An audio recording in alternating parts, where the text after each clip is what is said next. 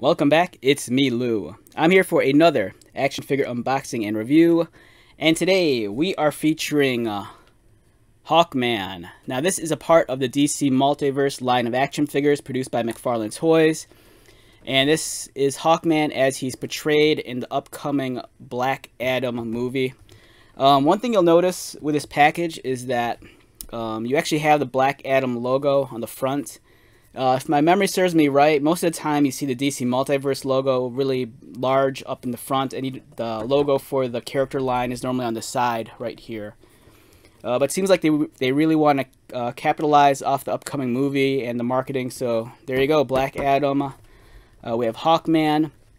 So with this wave of action figures for the Black Adam movie, this is the figure I was looking forward to the most. Mostly because of the size of the figure. You know, it has the large wings, you know, giving it a sense of like it comes with the most accessories. And for me, it was nice to get this figure as a standard solo release. You know, it's not like in a deluxe box or anything like that. So for me to get Hawkman like this, it's awesome. As you can see, he comes with a mace. And on the back, very comic book inspired illustration of Hawkman. From the Black Adam film. So let's get started. I'm a big fan, ever since I was a little kid, of like this like Birdmen type characters. You know, like in He-Man, there's Stratos.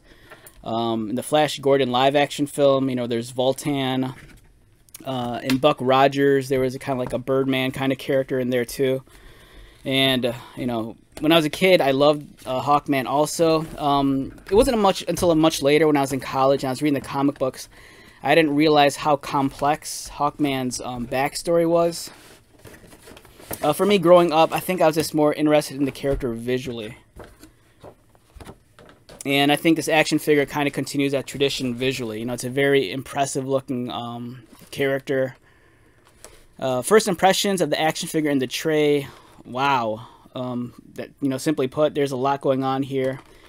He comes in with a really cool looking mace. Let's take this out. The mace is nice, as you can see right here. Lots of fine detail. The handle, there's some, man, it's really intricate with the detailing going on.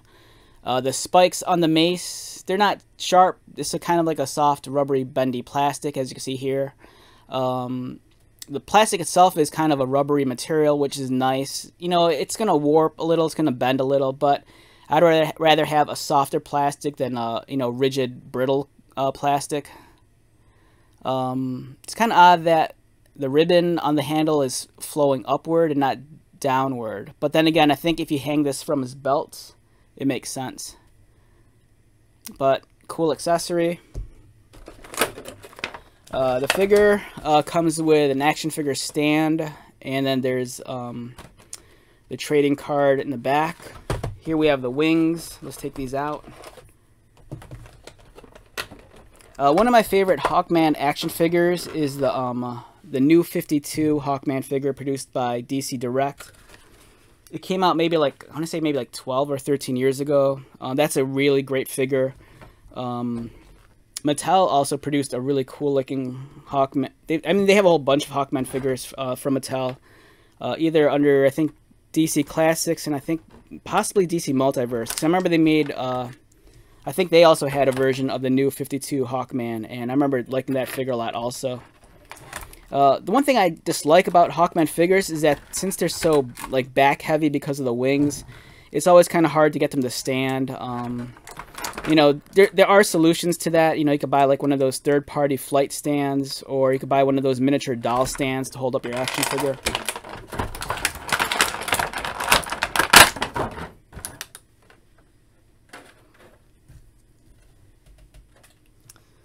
Alright, so before we assemble the figure, let's also examine the wings. I'm curious about those.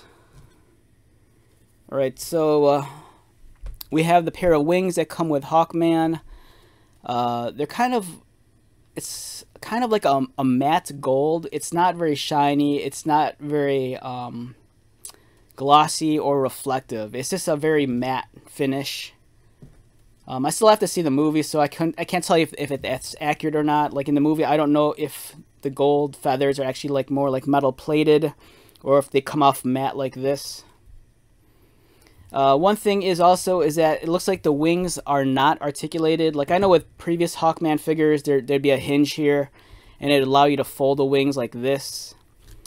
These wings look like they not that they remain stationary, but they look like once they plug in, it looks like they could just rotate up and down. And we'll examine that in a little bit. Let's take a look at Hawkman himself. Excellent looking figure. It's kind of hard to tell about the likeness to the actor because he's wearing the winged helm. And speaking of the winged helm, as you can see, very flexible material here. You don't have to worry about this figure falling off your shelf and cracking off one of the wings. The sculpting here is really nice. It has some battle scarring and scratches, giving it a distressed look. Same with the helm up here. It's kind of weird though because it almost looks, I don't know if it's a sloppy paint job, but it doesn't look as smooth as it should look. I've noticed this with some of the other recent McFarlane figures. Like for example, I saw the new Reverse Flash figure at the store today. And it looks like that figure is making reuse of the Injustice Flash and the Hot Pursuit Flash mold. And some of the sculpting on that figure, I'm not sure if it's because they're reusing the same molds and it's mold degradation, but some of the sculpting on that figure, it looks a little bit muddy and it's not as crisp as the original release of the figure. Here, the texture it seems like it's just as fine as on other figures, but I don't know, there's something about the paint application on here or it's the quality of the plastic. It just looks, not that it looks sloppy, but it looks a little chunky, if you could kind of see what I'm talking about. But beyond that, the detail is fantastic. Here's a front view. The chest looks awesome. Really fine texturing on his body armor and on the harnesses. He has an asymmetry design when it comes to his body armor. As you can see, his left shoulder pauldron is a lot larger than the right. Likewise for the arm, we have asymmetry in the design there. His left forearm has some sort of like guard or mini shield. And then he has these smaller talons on his left fist right here. And surprisingly, he has a trigger finger. So I'm not sure if they're just remaking, if they're just reusing another hand and attaching this piece on here, or if this actually serves a purpose. The right hand has a trigger finger also. So I'm not sure if that is a giveaway to, like, in the movie, you know, does he wield weapons besides the mace? Nice texture on the pants. Some beautiful trim here too. It's really sharp and crisp on the sculpting. Kudos to McFarlane on that. Nice knee guards. Again, it has kind of like that battle scarred look. Nice sheen of gold. It's not highly reflective or metallic. It's almost, I think, more of like a satin finish, which is not a bad thing.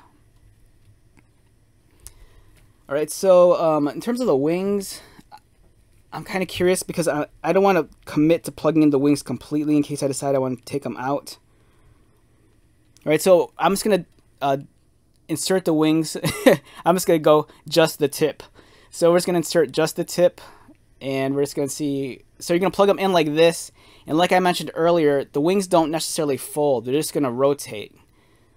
So those are the only options you'll have, which, you know, it might be okay, but I always like the option of, you know, giving the wings a little bit more posability. But for a $19 to $22 figure, you know, that's, you know, at this level of detail and articulation, I think it's still great.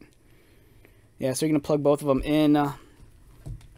You know, I'm just going to just the tip. I'm not going in all the way. Not that I've ever said that before. Right, this will give you an idea of what it'll look like. So it's going to look something like this. All right, which is, I think, God, that looks awesome. That looks really sick. Just the tip. Get that in there.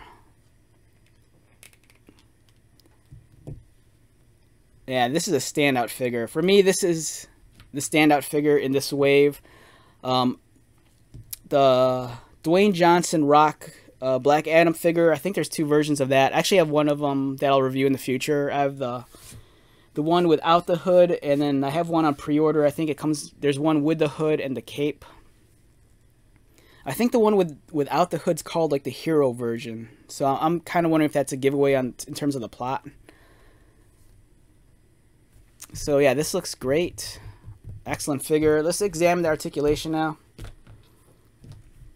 Alright, so for Hawkman, his head rotates like this. Does he look down? Looks down pretty far.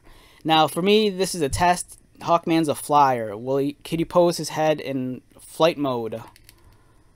Yeah, it's pretty decent. He looks pretty far up. It's decent. It's not as kicked back as some other figures, but it's a lot better than most. His arms rotate. You're going to hit the shoulder here on both arms. They go out. There's a butterfly joint on the inside. Double pinned elbows.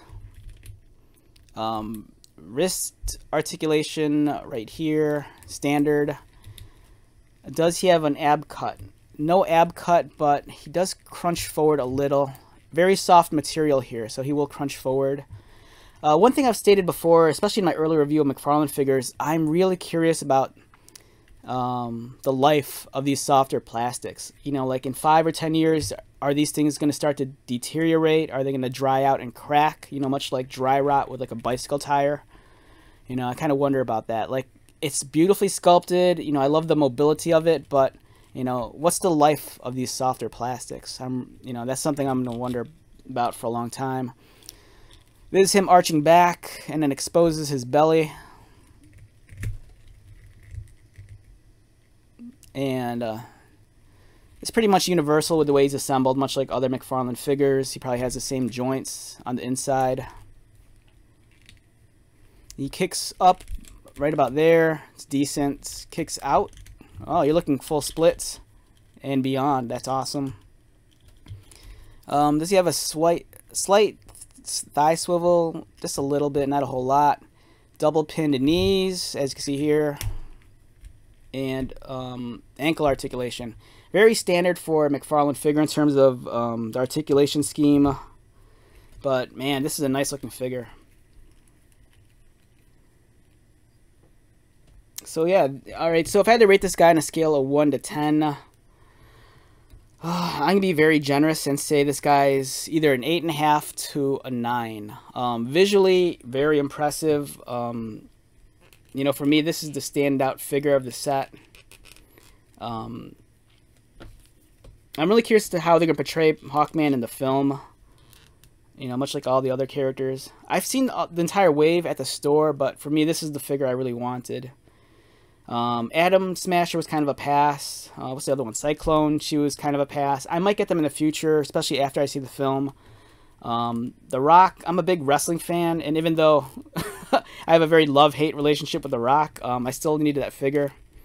But for me, Hawkman, this is the figure I really wanted. You know, I love Hawkman type characters, and this guy just looks friggin' amazing. Look at that. That is completely badass. Wow, this is I'm tempted to say this might fall in like my top 10 favorite figures from McFarlane this year, which is kind of surprising because with the movie, I saw the trailers and it looks great to me. I like Black Adam, the way he's been portrayed in the comic books, especially like early on in the New 52. And I don't know, the movie looks fun, but I'm kind of, you know, still kind of reserved on whether or not the story is going to be any good. But in terms of toys, man, we're getting some pretty cool toys out of this. There's even some budget toys, so if you have little ones, they have the smaller, like, tiny figures, and then there's actually even vehicles for that, and play sets, I believe. So, you know, Mattel's they're kind of all in with this. And, yeah, look at that. That looks great. Definitely one of my favorite looking figures. This looks awesome. And to be honest, I'm so tempted just to get another one of these just to create a custom.